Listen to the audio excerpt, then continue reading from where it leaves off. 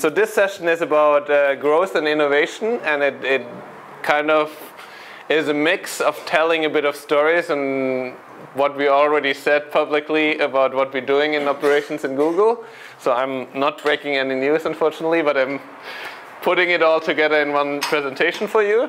And I'm also going a little bit again into like how Cloud Platform can help, or like any cloud can help startups now to reach the scale and reach the growth which before you needed to build a huge infrastructure on, because lots of this is not necessary anymore to reinvent the wheel.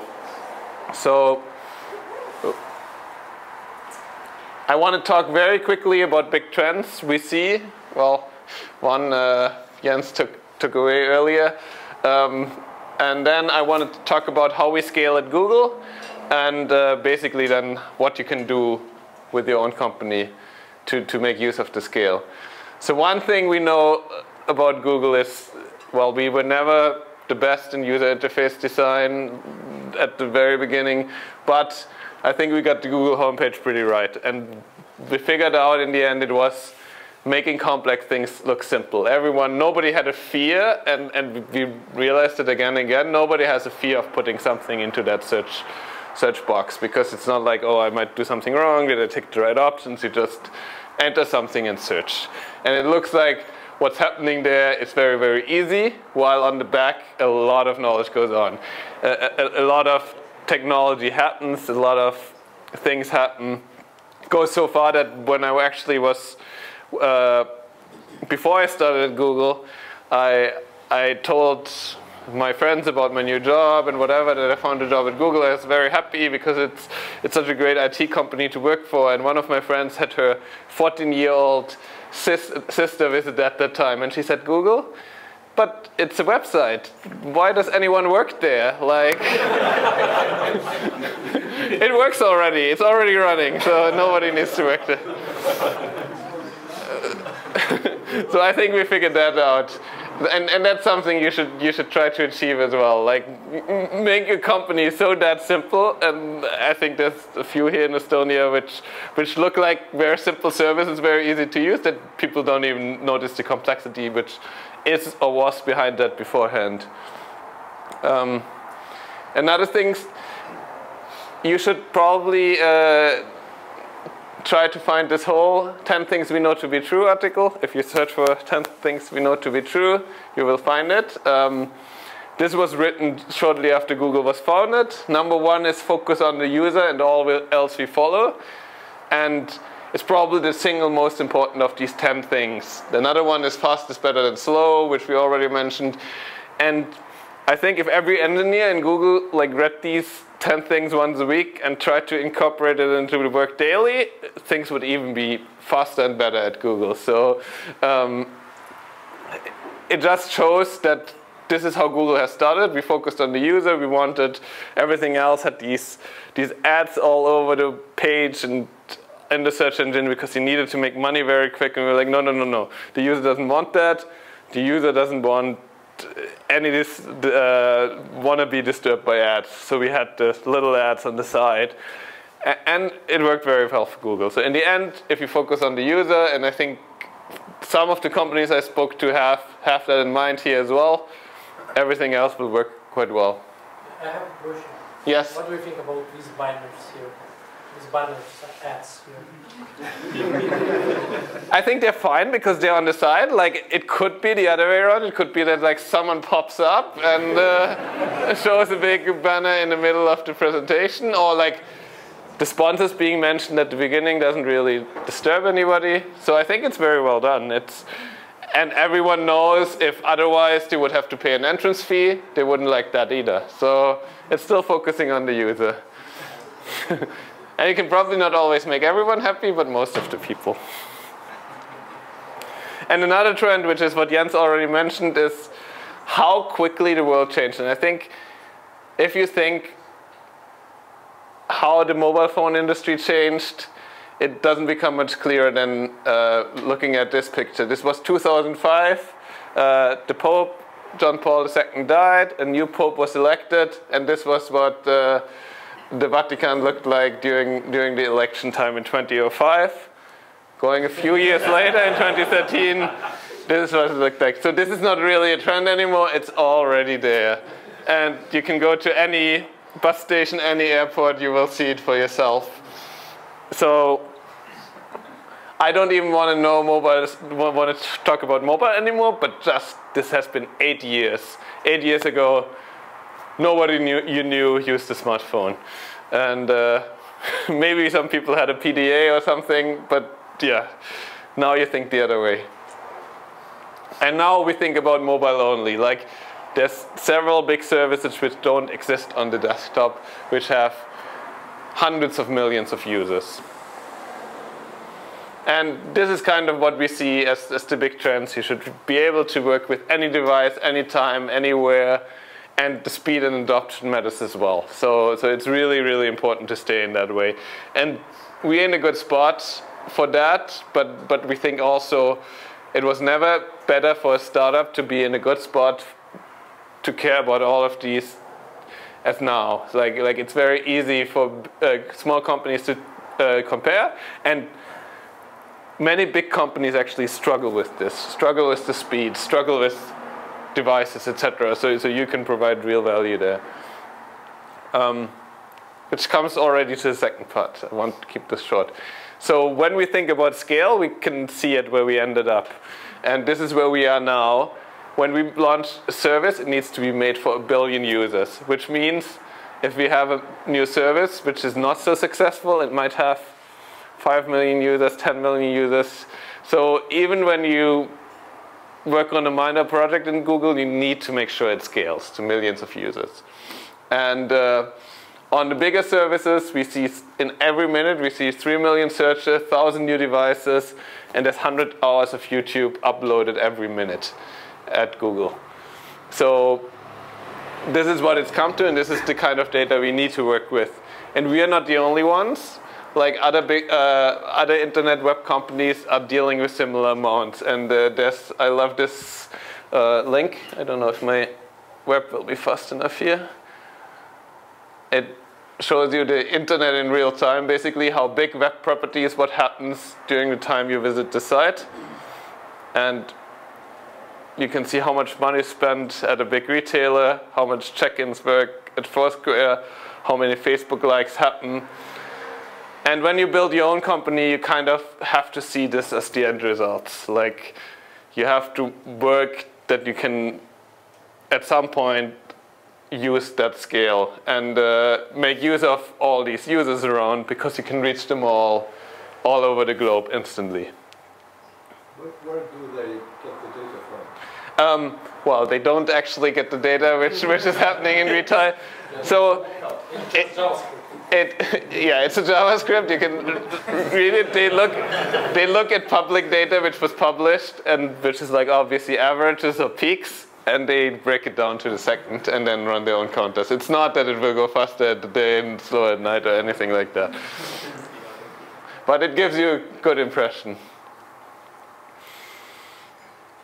And well, we took the best part of 15 years to build that and build an infrastructure which can maintain that growth.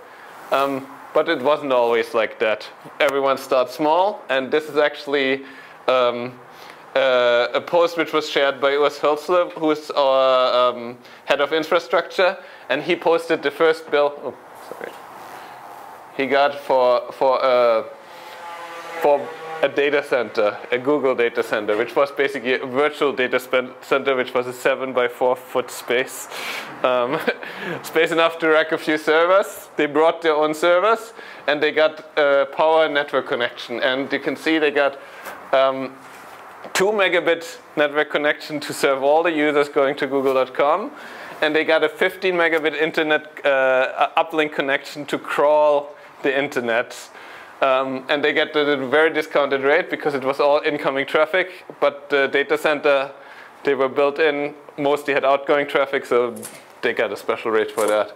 And you can actually even see, even then Google was special, because there was a special order. They wanted 320 amps in this VDC space, which was exceptionally much.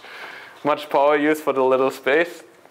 And this is kind of how we always try to get to the limits of the hardware or space or power or whatever we have. So it's been a long way. But very, very soon, after starting with a few servers, we noticed hardware isn't something you can build around, you can't rely on. You can't rely on a single device never failing. Like any hard drive might only fail every 10 years, but once you have 100,000 of them, one will fail every hour. Failure suddenly becomes the norm. And it's the same we saw in networking, having thousands of networking devices. You don't only have the failures which you learned before, you have the failure which the vendor tells you, oh, this should never happen. And so you need to work with any kind of failure cases and find out how to very, very quickly react and how to react in software. And this is how you can build reliability over time. The network, I could talk for hours about the network, so you can find me after this and do it. This is basically what I said before is our B4, our special backbone, which we built between the data centers, which is completely software defined. So we manage exactly how much data flows from A to B at every time. And we had an advantage there because since we know for most of the data where it's coming from, this is the data between the data centers, there's no user data coming in and out here. We know how much data will have to be copied in what time frame, and then we can decide based on software what way to route it. If you use routers out of the box, they will always either use the shortest path, or you can tweak around a little bit, but it doesn't take into account what you already know what will happen in the future, or what will happen over the next few minutes at least. So that way we have much more control. This is only the major data centers. We have a huge edge network going to Africa, going to South America, going to Australia. And we try to catch the user as close to where he is as possible. We try to have direct connections with as many ISPs as possible to make sure that we control the most of the network way on the way to the service the user is using. And we can control the speed, because speed is very, very important for us, and our network was built for speed. One other special thing is how we keep the systems up. We built on something, a term which was coined in Google is site reliability engineers. And it's something between a sysadmin and a software engineer, and he needs to be excellent in both of that. Because the site reliability engineer, he gets a property, a web property. It could be Google Search, it could be Gmail, whatever, and they are responsible that this site stays up. And in one point in time, one person is basically the main responsible for this site being up. So they need to do some general sysadmin tasks like managing resources, etc., etc., automating this, automating the monitoring, the alerting, all of that. But they also need to be able to understand the software itself, because sometimes you have a bad release and something goes terribly wrong. Still happens, unfortunately, not so often, luckily. And then the site reliability engineers need to react quickly, and they need to have insight into the code. And they need to be able, in the worst case, to work on the code as well and do very quick changes on them. We also have a lot of experience in building extremely redundant service, geographically redundant service, data centers across different continents, across different regions, and always staying N+2. Not only N+1, or not only having extra 1, but having extra 2 resource capacities. Why is that? It's so we can use maintenance. And this is the one thing, we constantly upgrade our data centers by using maintenance windows. So one can be in maintenance window and one can still fail, and it's still no catastrophe. We can then find a strategy in that moment to either disturb the maintenance or whatever. So it's at least N+2 for the normal services. And with the maintenance windows, it's actually a funny story when we launched our cloud business. For years, we had maintenance windows in our data centers where we said, okay, this bunch of servers goes out this week, that week. Everyone move this we'll have to know these services will be off, please move them somewhere else.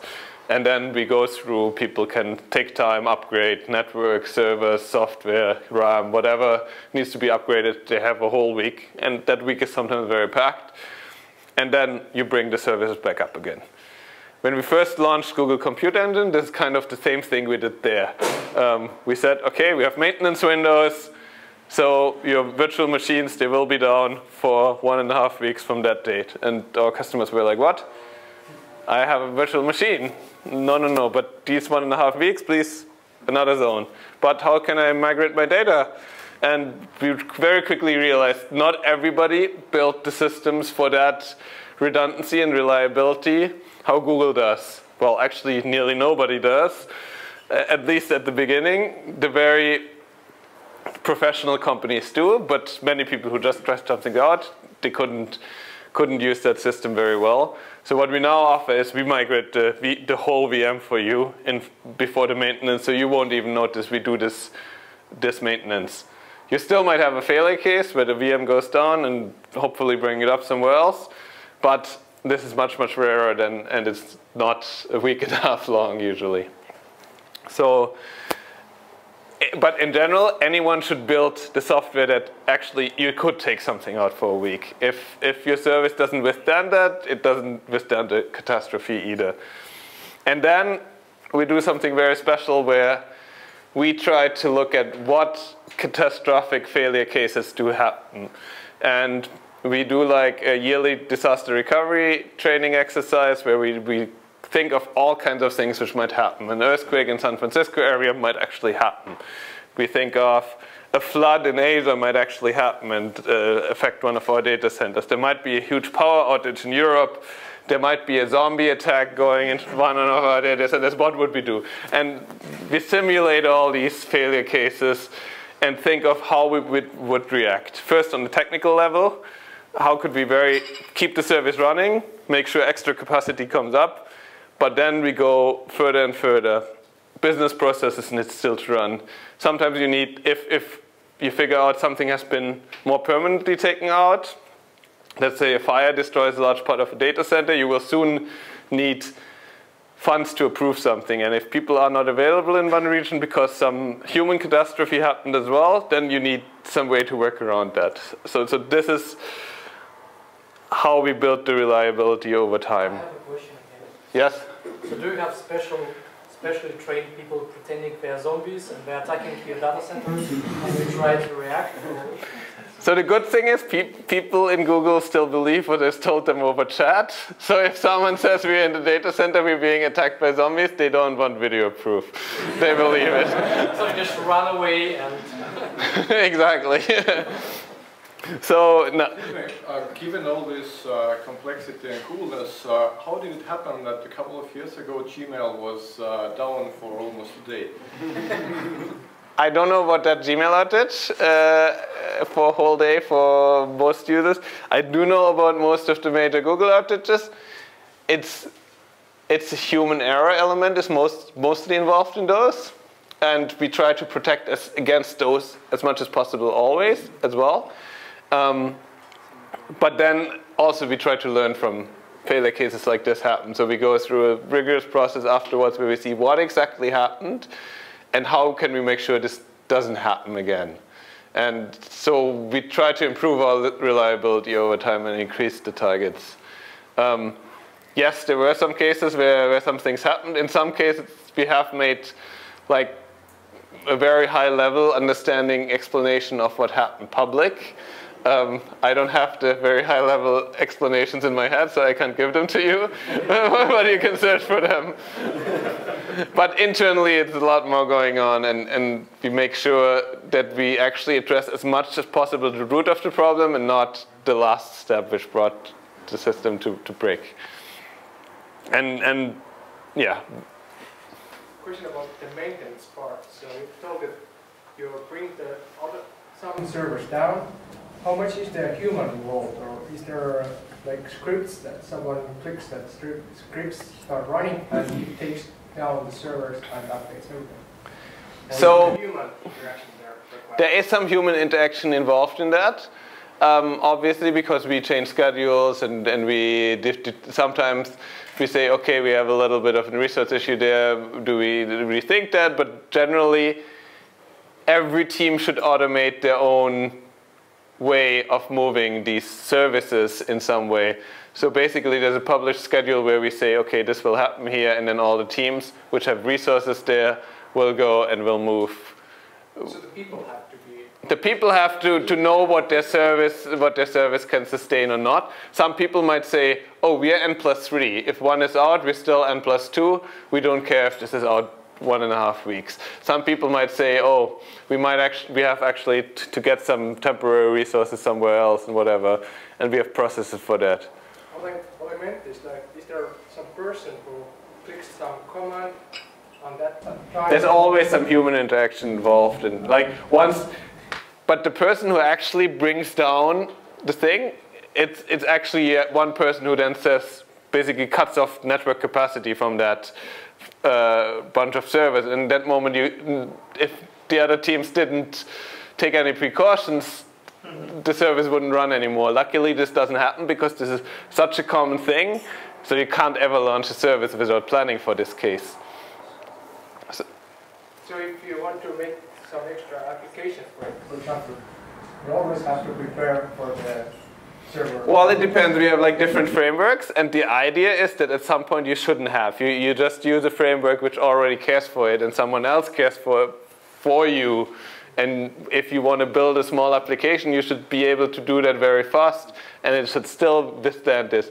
And this is where we also merge kind of our external and internal efforts, that people can deploy similar to how we do externally on the cloud platform. You can run your application on App Engine. You don't have to care about which data center it currently runs in the region or whatever, because it's fully managed for you. And internally, you have similar frameworks to build applications that you don't have to care about the details, and you don't even have to care about where it runs exactly in any given point in time, but someone in Google does. So this is the short explanation. So this is So this is just another example of how we use software. This is the Google Data Store based on technology we call Bigtable. I don't actually know why this slide is exactly here in the presentation anymore.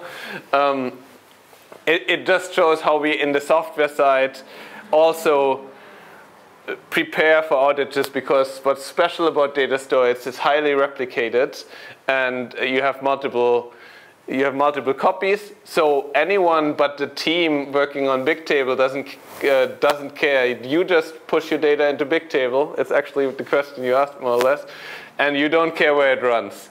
So the Google engineers can make use of these services someone built for them already.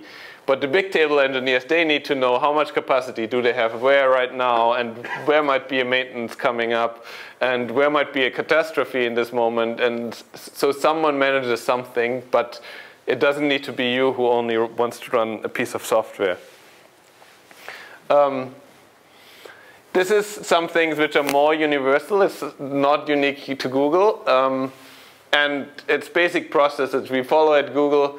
I think most bigger startups follow as well. Most smaller startups know they should follow them. Many enterprises don't follow them, should also follow them, and it's just things we learned. It helps much to build for scale. Launch and iterate, we already talked about it. Collect data, do experiments, run it. Don't try to have a perfect product. Another thing we didn't talk about is internationalization. Even when you're pretty small, try to work with at least 2 languages, because you can easily go from 2 to 5 to 10 languages. But if you build your software statically, that some strings are hidden somewhere, and you want to go from 1 to 2 languages, it gets a pain. Actually, from 2 to 5 might still be a pain once you go to a different script, or suddenly the script goes from right to left. And it's still not that easy, but you should think of it as early as possible and use any frameworks which are of help to you for that. The next one is actually the example from the picture. Be aware of details and make your system fixable. So this might just look like we painted some pipes in the data center just to be fun Google colors, but it actually shows some kind of the water flow, and it shows where the water is coming from, and if it's hot water or cold water, because it's for the cooling system for our data center. So if there's actually a problem with the cooling, the facility engineers can very quickly identify where the problem might be and take restorative actions. And that's the same way if you obviously properly document your code, if you keep it modular, all things everyone wants to do, but the real software engineer sometimes misses why to do this. But it can save you so much space. Also, test early and often. Like run experiments, we had this again. Do A/B testing. There's a lot of people who say, oh, I know, I've done this 10 million times. This way it will work. If anyone disagrees, just do an A/B test. Even if nobody disagrees, but someone has an idea, do an A/B test. As soon as you have some live users, test what works with them. Do user interface studies, do A/B testing, and that way try to iterate your product very often and release often. Like we run multiple experiments in parallel all the time, and we also release basically all the time different updates for our products. We don't have Gmail version 1, Gmail version 1.1, Gmail version 1.2. In some products it might be better to have a release cycle like Chrome, where we have this 12-week release cycle with new features coming out. But this is more to keep the teams in pace. So it depends a little bit on your product, but try at least not to be slow. And the other thing is, think of the maximum users you can get. Like, do you have a product where when everybody, well, if you want to manage, let's say, all the gyms in Tallinn, how many users will actually use that fitness management system? Maximum, you can probably be okay with 2 servers and a simple database on the same servers or whatever. But if you want to build something which anyone in the globe can use, like you want to build the next Snapchat or whatever, you should build that you don't have to refactor once you go from 10,000 users to 100,000 to 1 million to 10 million.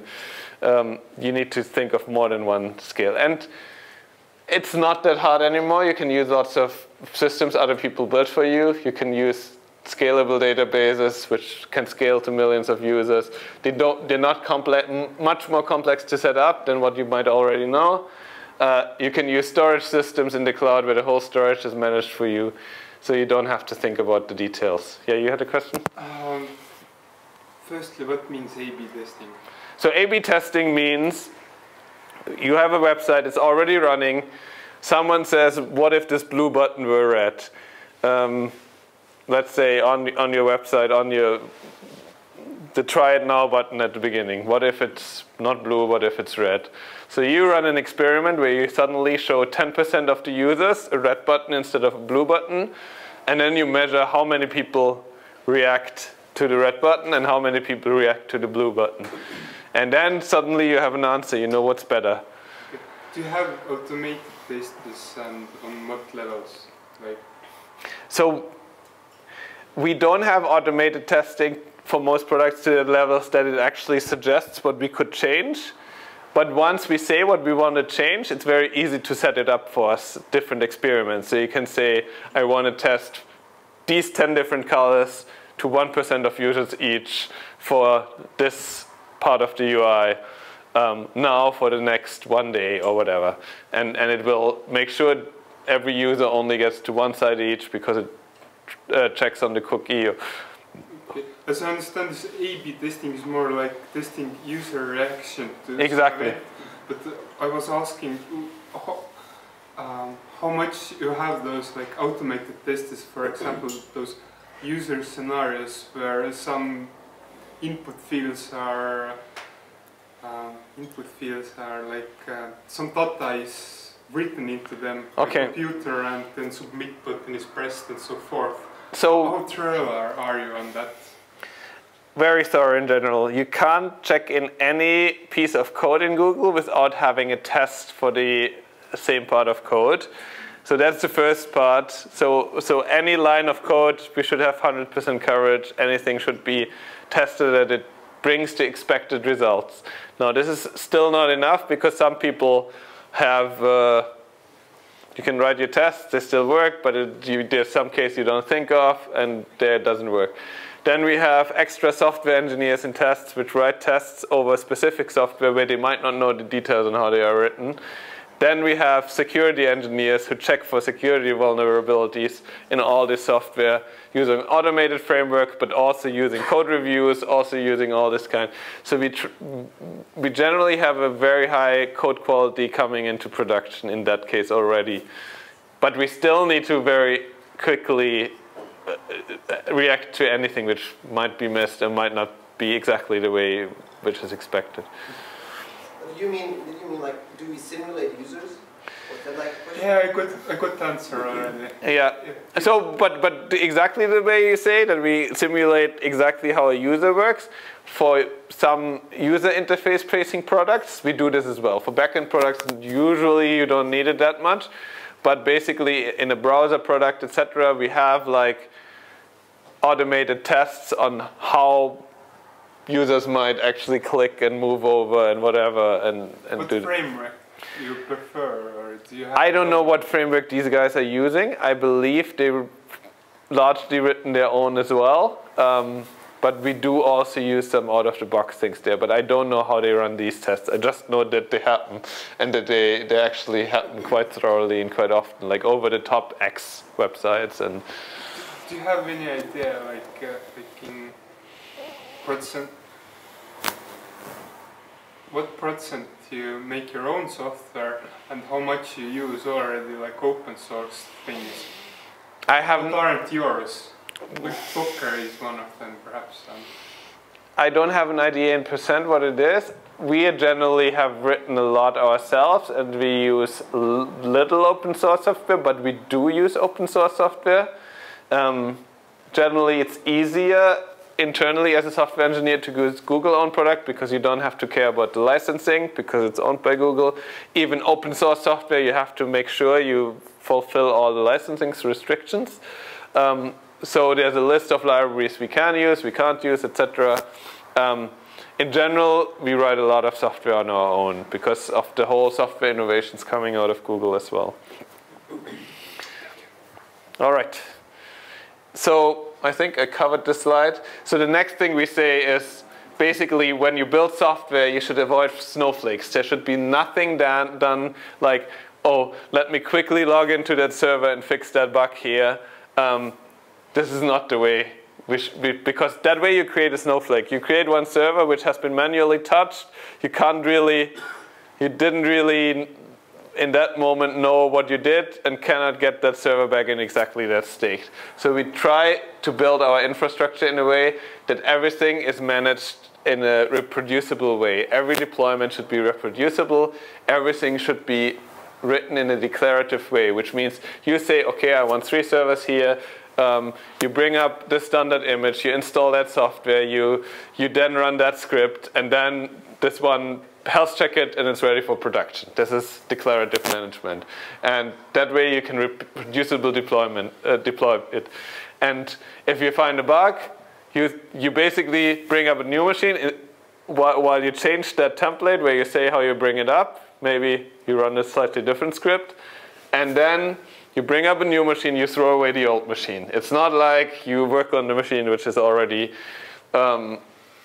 brought up. So that way you can make sure that once this server dies, maybe this hard drive dies or CPU dies, you can bring it up again the same way. That also makes it easier to run your own dev test environment, your own staging environment, etc., which actually mirrors what you run in production because you don't play around with production. And it also part of this is an automated build, test, and deploy cycle. Whenever you write new code, first it goes through peer review, then it gets built, then it gets tested by the unit test, and only when all of this is good, it can get deployed. First in staging, then in production, etc., etc. And this is what many of the mid-sized startups are building now, and everyone kind of uses different frameworks for this. There's a lot of good frameworks around, for example, Jenkins for continuous integration, etc. But everyone likes to do it a little bit differently. And but the idea is that you all do it and that you don't leave out any steps. And this is very, very important. And then one thing which we see as a big thing, and we already saw as a big thing, is containers. So everything at Google runs in containers. Now, I don't know who knows the idea of what a container is. It's basically... Yeah, logistics company with that. Exactly. And it has the same idea in Unix. A Linux container is basically based on the thing that you put something in a defined space and you can run very easily stack it. Basically, you can run several of these containers on one machine, and they all run in their own environment. Inside the container, you don't care about what's going on outside. It's always the same from the inside. So it's basically you have a Linux environment in itself, but they all share the same physical resources. But it's different from a VM because you have some resource isolation. You cannot see what the other container is doing. But you share, for example, the Linux kernel, etc., etc., and you can even share some of the physical resources. You can oversubscribe, but you can provide accounting for the resources, etc. So everything we do at Google, every software we write runs in a container, and they only you write software which runs in a container, and you only communicate through other services between the containers, not through writing something into a file which someone else reads, but through a call between these containers. And that basically allows as well to make these systems very modular, that you can bring one version up, the next one down, so they don't really affect each other. And to bring this very much further, it's over 2 billion containers we start per week, because we also manage our resources that way, how much capacity we need for every service, at which way. And this is done through our Omega management system internally, or Borg as it was before. And this is how we use it. And basically, yeah, that comes in the next part, how you can do all this yourself. Because containers wasn't a big thing. Wasn't very, very easy to use until very, very recently.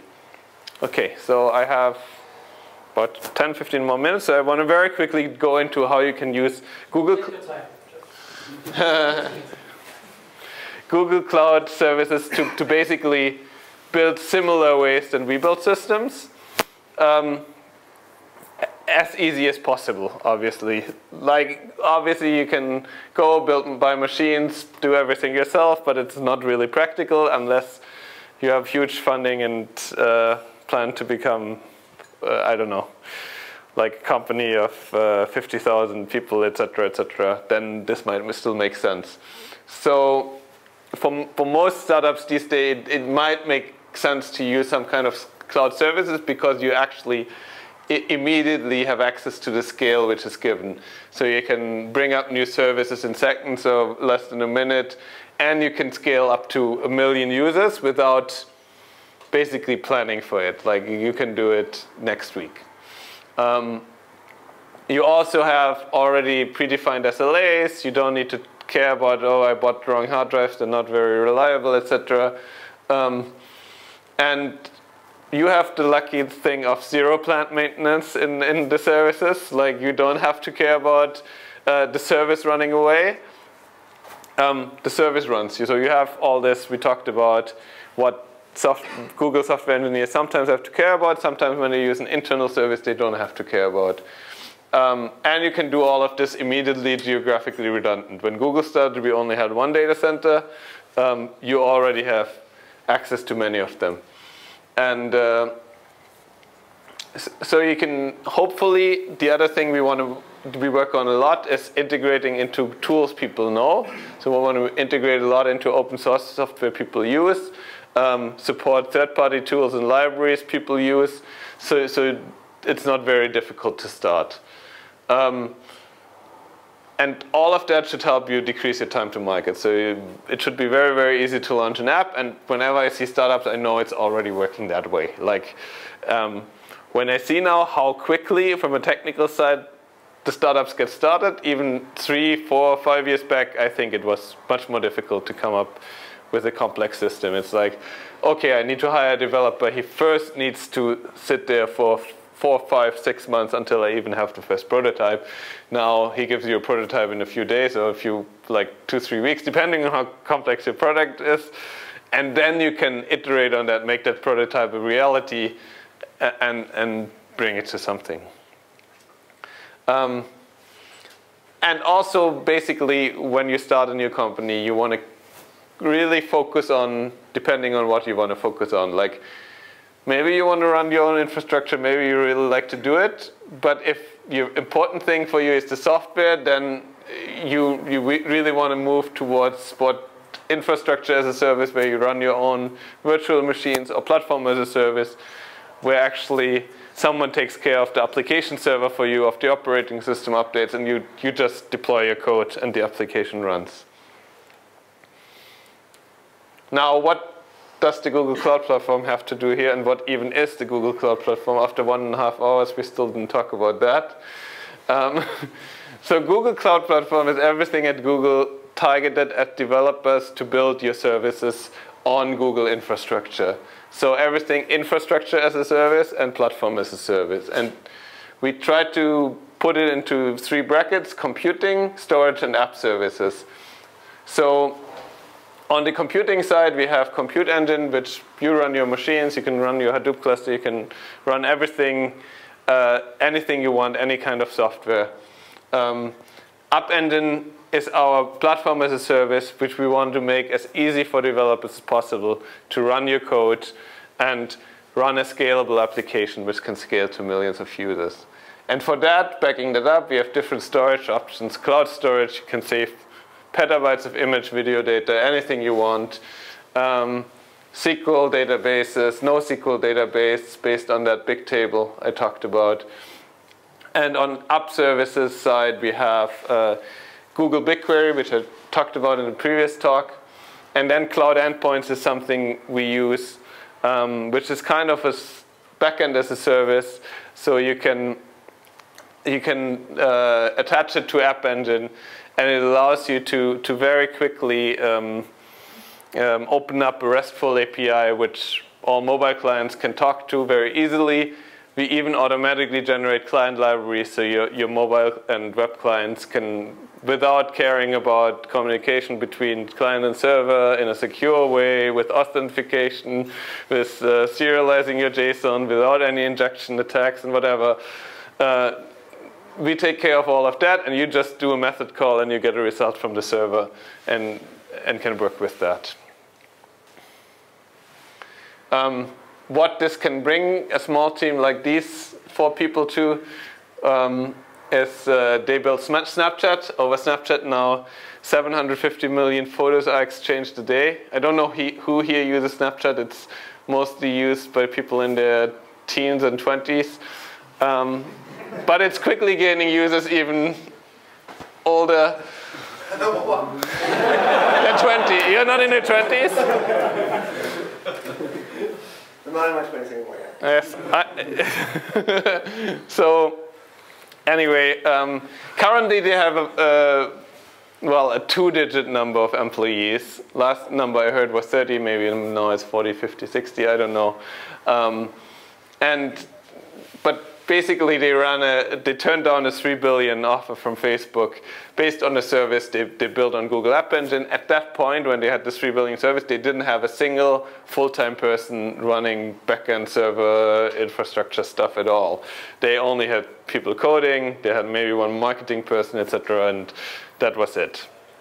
So this is the scale it basically allows these days. Another example which I find is a bit more realistic, because it's not the extreme example, is it's a company called Fresh Planet. It's a game studio in the US. And what they have, they're like a small game studio, have like 40, 50 employees, and they build small pods of 5, 6, 7 people who build the next game.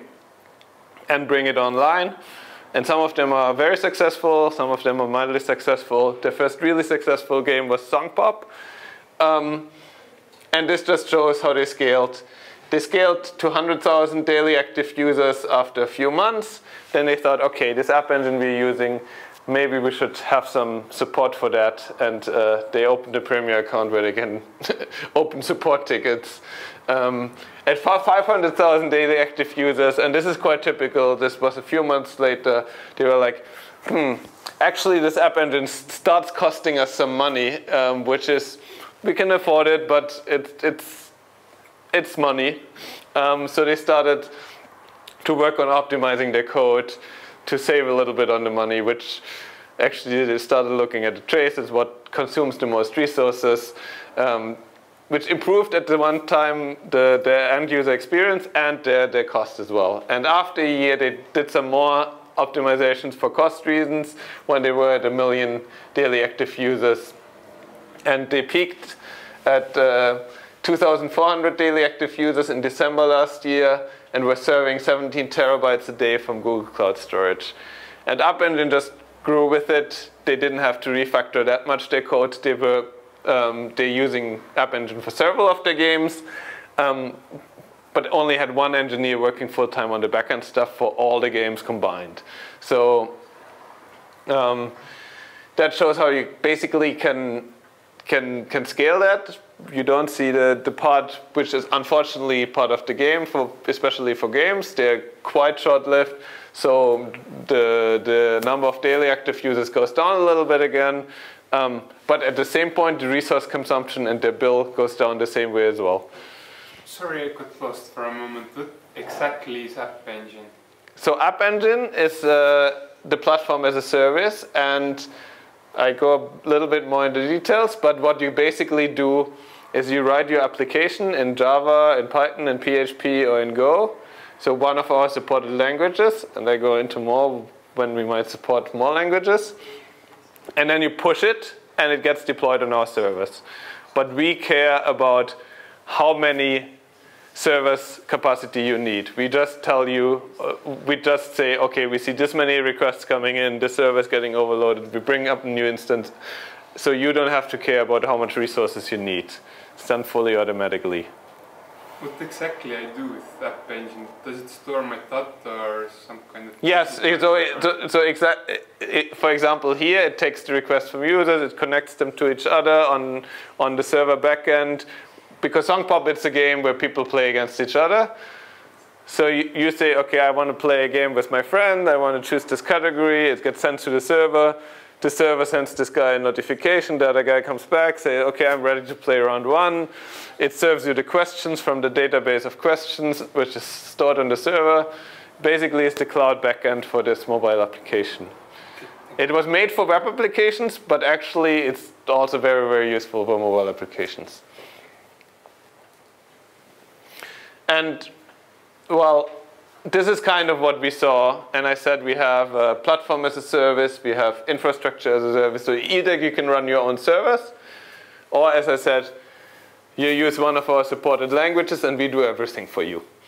It was kind of this choice, and with other cloud companies it's the same kind of choice. Either you do everything yourself, you update your Linux when there's a new security patch out, if you forget, you have a bad time, or you do something where, well, you don't need to care about all this stuff, but you have to basically run within the guidelines of this framework. You cannot use your favorite library maybe because it's not supported, or your favorite language. And so you had either the full flexibility or the total managed service. And this was kind of binary choice, and we don't want it to be that way. We say you should have managed services, but still be open and flexible and use whatever tools you like to use, and be productive in the way you want to be. And that's what the end goal is, that you can have whatever you want. And our first step there is something we call managed VMs. Basically runs on the App Engine framework. So you still deploy your code in the App Engine. We push your code to servers, but now these code will run on a VM which we create for you, based on what you say you you will need. You say you want 2 core VMs, we give you 2 core VMs. You say you want high memory VMs, we give you high memory VMs. So, and on these virtual machines, you have full access. If you want to make any changes, if you want to install any libraries, if you want to put some temporary data on the file system, you can do all that. But we still manage how your code is put into the application server. And we take care of image updates, security patches of these machines as well. What you still have to think, it's not that you manage everything. So you still have to somehow work within the guidelines. Because we say, well, we manage this machine. We might bring it down every time. We bring another one up because we manage also the load balancing to the machines. So don't store any data on the machine which you can't lose. Store your data in some database somewhere, or get the media files from cloud storage or something like that. And we will manage your application server and the number you need, etc., etc. But you're not limited anymore to, oh, you can't install this library because it's not supported by App Engine. Now you can install any software you can install on your machine. And we're going further. You can even, with the newest version we're currently testing, you can use any runtime you want. So traditionally, we support 4 languages.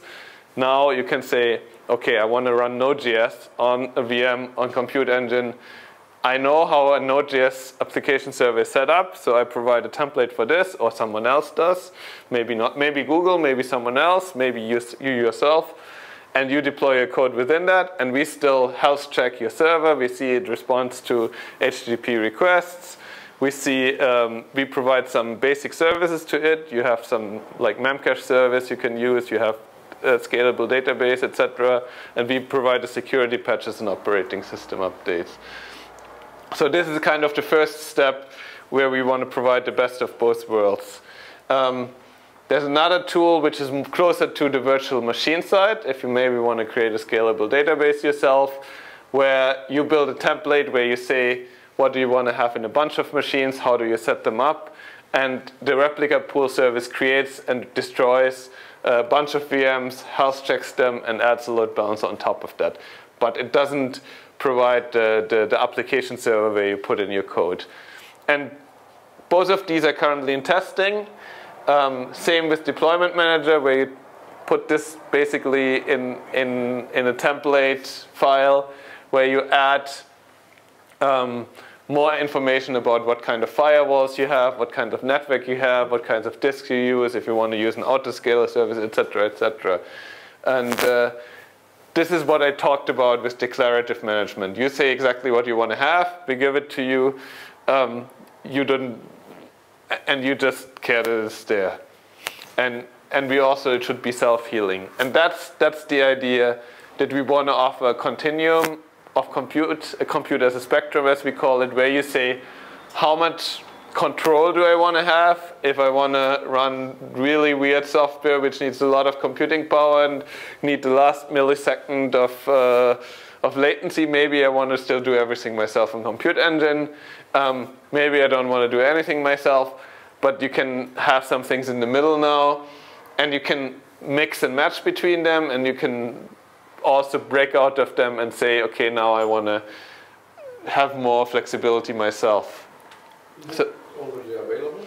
So, well, managed VMs replica pools is currently in limited preview, which means you can sign up to be a tester, and if there's capacity, they will give you access. The documentation is public, so you can already see if it's useful for you at the moment. However, limited preview means we might make changes, not in our normal time of we will give you 6 months notice or whatever. We might make changes in 2 weeks, 3 weeks, 1 month. How do you call this service? Which one? Is it this one? Is it part of Google App Engine or something else? So that's the thing. At the moment, we have App Engine and Compute Engine, and the services run kind of in between them. So that's why we give them all their own names. But basically, they all manage together now in Google as one compute unit, which tries to make the switch between all of those as simple and as easy as possible. But for now, we still have the two names, App Engine and Compute Engine. And replica pools is something on top of Compute Engine, which makes it easier to manage Compute Engine, and managed VMs is something which makes App Engine more flexible, and that's where they kind of come together. So it's a mix between the two traditionally, but we might eventually at some time the name might change or whatever. So this is not set in stone while it's in limited preview. Another thing I talked about is containers, and well, I talked about we have been using containers for years. We do 2 billion a week. Docker is a framework which became hugely popular over the last year. Very new. I think just in June they said that they're now out of beta and you should be very fine using it in production. It makes the process of creating Linux containers and deploying Linux containers much, much easier to use Docker. And we think this is a great framework, so we want to make support for it much, much easier as well. And we took a few steps to do it across our products, which are merging together anyway. So on Compute Engine, we support something called CoreOS, which is a container-optimized version of Linux. And you can use that to run Docker containers very easily on Google Compute Engine. We also have Kubernetes, which you asked, I think, the question about earlier, or someone did. You people moved around. And I will talk about that on the next slide. On App Engine, what we allow now is where I said in the managed VM, you can plug in your own runtime. You can now, instead of your own runtime, plug in a Docker container, and we will run that Docker container for you on App Engine, and we'll get the requests. So this makes it even more flexible for you to run your own system on top of App Engine, but with some kind of management involved from our side and in a managed VM. Now, what is Kubernetes? This guy is asking about. It's a Greek word for pilot, but it's also our open source effort for a cluster manager from Google. So what Docker gives you is a very easy way to deploy Docker images and to bring up containers on your Linux machines. What it doesn't help you is it doesn't tell you where to bring which container and how much resources do you have anywhere over all your data centers and whatever. So this is what a cluster manager is doing, and that's what we've been doing internally a lot. And with Omega, we brought out the new framework internally last year. And this is our first step at the open source software. We brought it out, I think in June we announced it, and we published the first source code. And very quickly had the first people joining the ship, very interestingly. Microsoft joined, Red Hat joined, now we just announced VMware joined as well, and they all support Kubernetes, so it runs on their infrastructure as well. We built it, so it runs on Google Compute Engine, but we built it openly, so you can easily plug in, and very quickly these other companies noticed this is a very nice framework, or very interesting framework to managing the clusters, and yes, you should manage our infrastructure, you should be able to manage our infrastructure with that as well, or Docker containers on our infrastructure with that as well. So what does it do? Yeah? Good question. So right now Kubernetes is very easy to run on Cloud Engine. Yes. And if you want to run on your set of, for example, Debian servers, it's a little more complicated. Do you plan to also to simplify this scenario? So I don't know the exact plans. We want as much as possible for the open source community to contribute to this.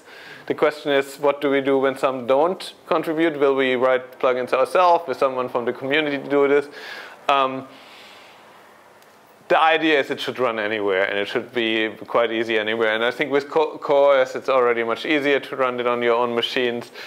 I expect the major Linux distribution to follow suit very quickly, because there's such a huge movement around Kubernetes already. I think we were a bit surprised because the first version was just brought out in June, how much effort has already gone in there. And it just shows this was kind of the missing thing past Docker to bring it up.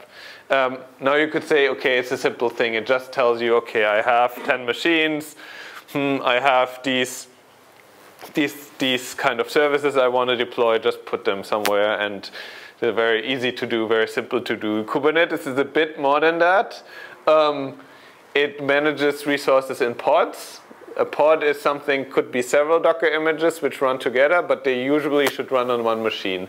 So maybe several developers wrote several modules of code. Each runs in their own Docker container. As we said, everything should communicate each other outside of this container to keep it modular. But basically, you want to keep them in one machine so they can communicate without a network call between each other, or without the network latency between each other.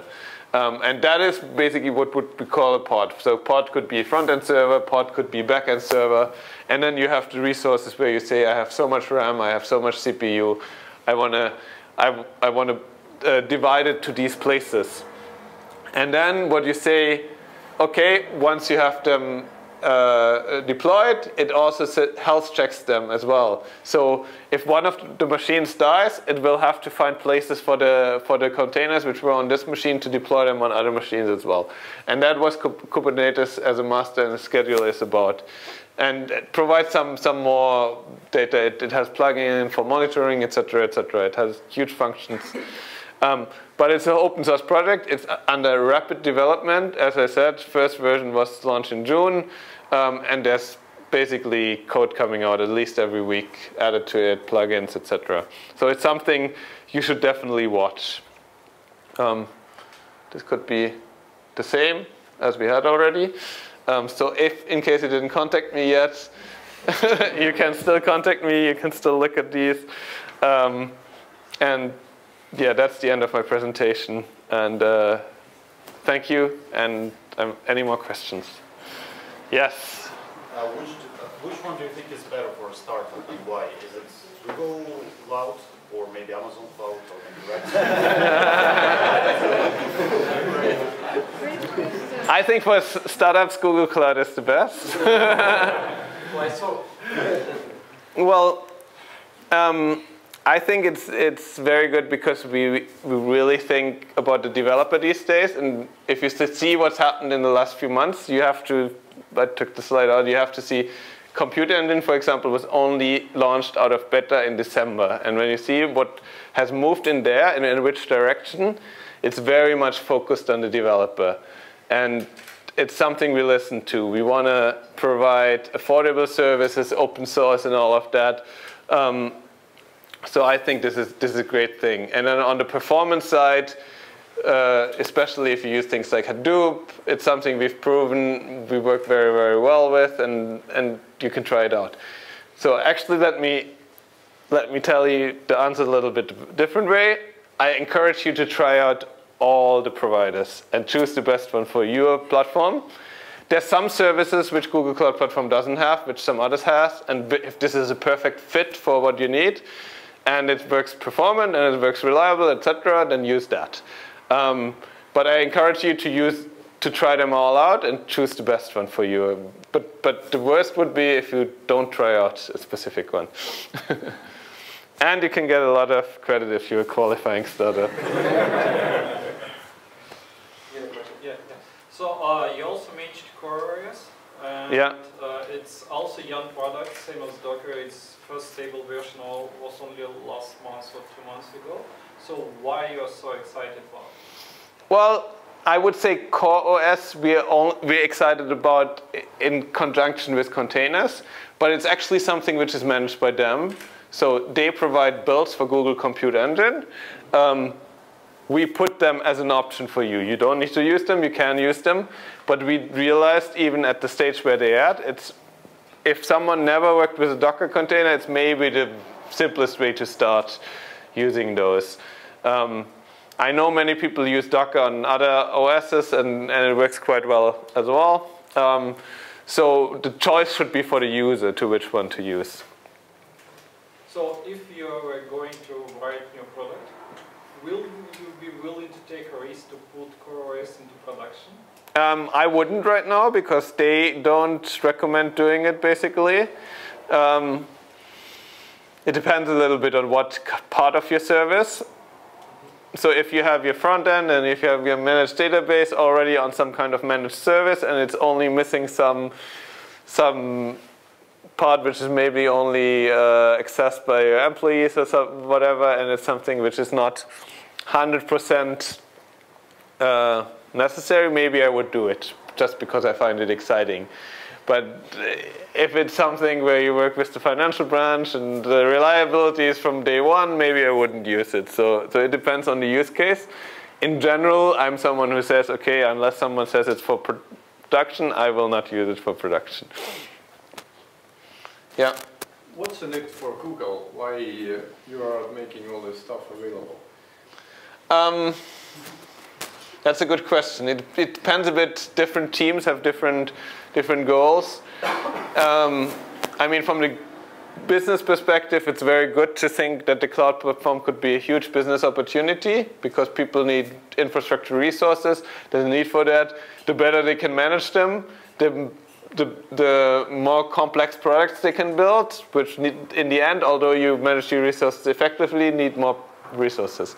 So that would be like the business point of view. From other areas, they just want to grow the internet ecosystem. Internet ecosystem growing means good for Google because maybe more advertising going around, maybe more these services being used. So it's a mix of stuff, which is good for Google in that case.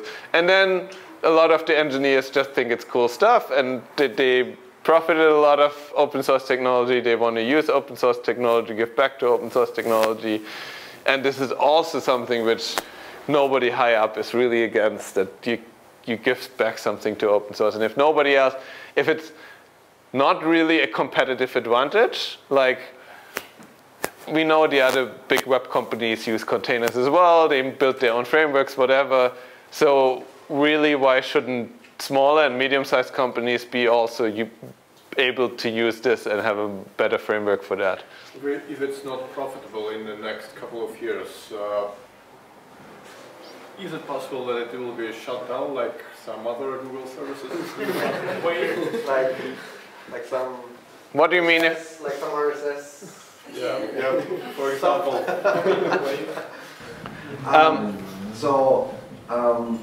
You know, there's no 100% guarantee that it will not, but it's a clear, like, so for us, it's like, as I tried to say, like, in the beginning, for us, this is like, probably, like, after advertising, the second biggest business opportunity, if you look at the market 5 to 10 years out.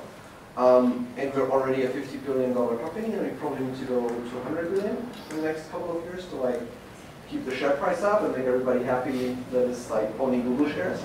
Probably also to keep Larry and Sergey happy. So we need to find different areas as well. This is a very big one to that. Because there's a huge market, it's not something that we will forgive like easy. And then there's also a huge shift.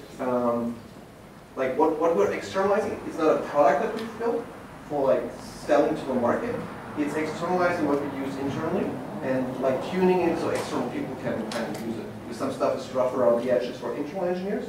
So we're fine-tuning it a little bit so external developers can use it. But it's not that we've built, let's say, a couple of data centers and put some servers in there and put some virtualization on top of that and now say, come to us and buy some virtual machines because we have some capacity built and you can use it. It's that we do at Google anyhow. And if we can still make a business with stuff we do and we know how to do it, it's a good stuff. It's a good thing for us to do. We will not shut it down because if we would shut it down completely, we would shut down Google completely. As you know, the service that's running. I mean, and about the externalization, it also goes the other way. Once we support like the open source products better and make it easier for developers to use what they know, it gets much easier for us to get developers in, to shorten the cycles until they release their first project, and to maybe make use of some of the innovations now happening from outside more. While we said a lot came from the inside to the outside in the past, now we see a lot happening in the outside as well. It doesn't mean we lost track. We're still doing some very innovative things, but also there's some things we can use there, and it's not so disjunct anymore as it was maybe 5 years ago, that people outside are doing something completely different than people inside Google. I think like the biggest change, like what's to understand why we do this and why we're now externalizing it and why there's like also like senior management buying that it's a good thing to do, is that if you look at the market and what external developers do, like there has been I would say a big switch on how people develop software externally, because we see a lot of companies that are now younger and using more of the type of technologies that we as a web native company would use, which is completely different from what you would have had 10 years ago, where most of the developers would use traditional software, traditional development methods to build stuff, and this is changing. There's a lot of young companies coming up that are growing really, really big. Usually if I do a more business presentation, I show a slide about like, if you look at the S&P 500, like Standard & Poor's 500 index, like I think like 30, 40 years ago, like the average age of a company being part of the S&P 500 was like 100 years, 120 years. A company joining. Or a company joining. Yeah. And now it's down to like 15 years. Like the company joining the S&P 500 being one of the most valuable 500 companies, kind of like from a stock perspective, is 15 years. So there's more younger companies coming in and that they work completely differently from an IT perspective, which makes this stuff more, let's say, more attractive to external companies. If you would have tried to sell containers to the external market 10 years ago, probably not a huge one. Probably not a lot of requests for this, and probably we would have shut it down quickly. Say that as an external effort. We would have still used it internally and worked on it internally because we think it's a good thing to do and it's very, very successful and very, very efficient for us. But we probably would have not wasted time on marketing it externally. But these times are changing, and we see a lot of stuff changing.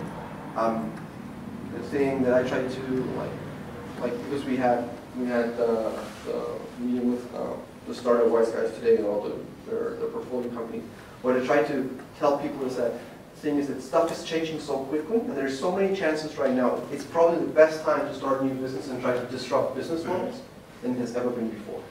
Because the barriers of entry for most industries are so low now that everybody with a good idea and the right level of execution can really change business models in those markets. And it's not just like advertising, like media and the digital like media industry. It's coming up in all different areas. I mean, well, you could have like there's stuff in logistics as well. You know, like I mean, I don't know for here, but like in Germany and Central Europe, also in the US, there's like companies like Uber that like do like people transportation, like they revolutionize like how we do this, and already people start about thinking, well, they could also do like daily deliveries. I mean, like if you have cars going around all the time, why are you not delivering stuff? And like there's possibilities for every of those industries. And you look at like what we did with Nest, like home automation. I would say a very traditional industry, how you use thermostats and stuff in your home. And well, we didn't pay that much money for them if we would not think this is something that will be revolutionized over the next 10 years. And look at cars, look at Tesla with electric cars. Like me talking to the German car OEMs, how to do it? Like, I have to be like politically correct and diplomatic on that, but like, I think everybody is surprised there how quickly they call out, like that people are willing to spend 100,000 euros for an electric car. They would have not thought a few years ago. Like everybody thought if you have an S-Class Mercedes or a 7 Series BMW, like this is like what people would spend 100,000 bucks for. People are changing their habits, and I mean Tesla is a startup. Even if Elon Musk has a lot of money to build it, and probably none of you has. Well, I don't know if I'm wrong, but probably none of you has that much money. But nobody would have thought that, at least in traditional Germany, that a startup from the States that tries to build a car can be a real danger for traditional car companies, how they build cars, for the next 10 to 15, 20 years down. If they are not switching from combustion engines to something new, they will have a real problem 20, 30 years down. I'm very convinced. And I mean, and they're moving very quickly in the direction. I mean, what you've seen coming out from Daimler, from BMW with electric cars. Without Tesla, I'm personally convinced, it's my personal conviction, that we would have not seen something like this probably in this or the next decade. It's like, why should they? There is no pressure from the market. I would have not asked for an electric car, to be honest. I would have been happy driving my BMW. So we actually did ask. I mean, this is happening in a lot of industries, and because this is going on, there's a huge opportunity for new technologies and a new way of doing business, a new way of building business. And we want to make sure that we're in the center of this, and that we A, support this, and B, also make good business out of it. So we're not just doing it for charity. Yes? Can you give us a peek to the future? What Google plans? Like, what are your intentions in the future? As you said, you're at the moment $50 billion company, and you tend to go to 100 billion. And I think when you started, they wanted to sell it to Yahoo for 1 million. I might be mistaken, but for 1 million, and Yahoo offered 100,000. They didn't take the offer, and now you got like 50 billion. And what's the future? Like self-driving cars. Will you own the people on the planet Earth? We'll see, but like, I don't know. Like, a good thing is you go to your favorite search engine and you Google Skynet, and where you will see like the future, what it'll look like. No, I mean, to be honest, I have no idea like where we'll go to. I mean, there's a lot of stuff we do in Google X, which is what we call moonshot projects that we do, like glass, like the contact lenses, like self-driving cars, like the drones and all that stuff. This is just stuff. I mean, this is stuff we do because we think it's doable and it solves some real big problems, and we think we can help with technology. If this will ever become a business model, we have no idea. It might be a good business model, it might not be a good business model for those technical solutions. Luckily, we're in a place where we can afford to do this, and we luckily have people at the top of the company that believe in this kind of things. So those people get the money to try that stuff. Some of them will probably become a big business, and some probably won't. For the foreseeable future, I think we'll stick to what we do best, which is search, which is video, which is advertising, which is infrastructure, computing. That will be probably the business for the next 3 to 5 years down. For the next 10 years, 15 years, I have no idea. Yeah. To be honest. I mean, there's so. The thing is that, and that's why I like working at Google. To be honest, like I'm just 3 years, so I just 3 years with Google, not 7 years with Jens. But I'm still very excited with like how the company evolves, because they're taking so many problems and so many issues, like really broad issues, and everybody's convinced that with the help of technology and smart people, you can solve some of those issues. If it will be us who is then essentially like making money out of this, I don't know.